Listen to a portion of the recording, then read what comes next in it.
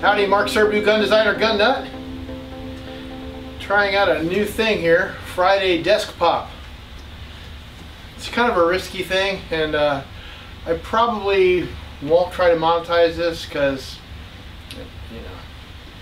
So here we go. Well, first off, I bought this recently. It's the Ruger 5.7 pistol, and it's cool. I like it. I've always liked the FN 5.7, but you know, it's expensive as hell. This thing's like half the price, and it's pretty nicely made, and it's accurate and shoots this great little bullet.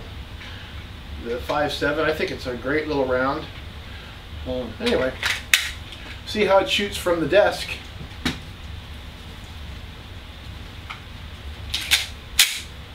Alrighty, here we go.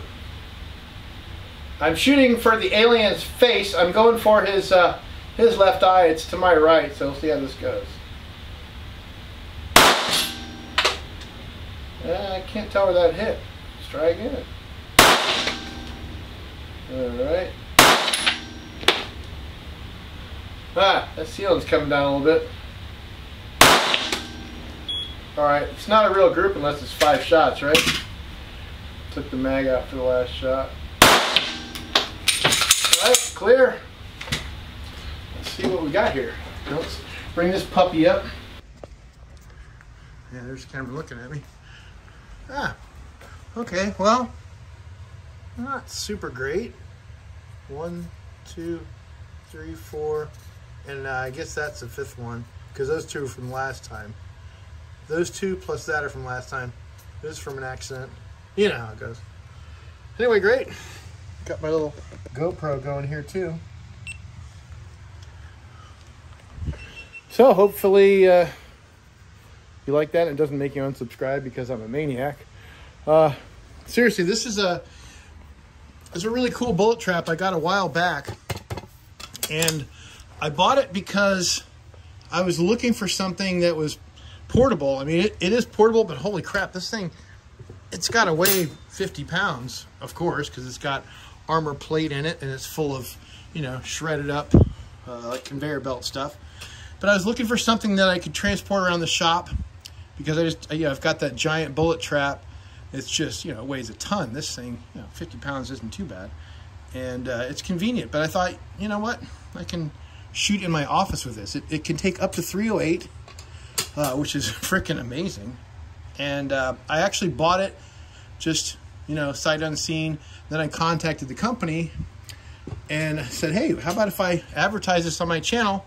You guys, you know, give me a break on it.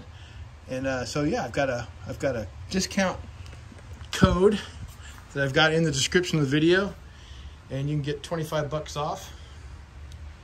And pretty neat little units. If you've got a little shop, your little gunsmith operation, this thing's like 400 bucks, and you know, up to 308. What the hell? Awesome little unit.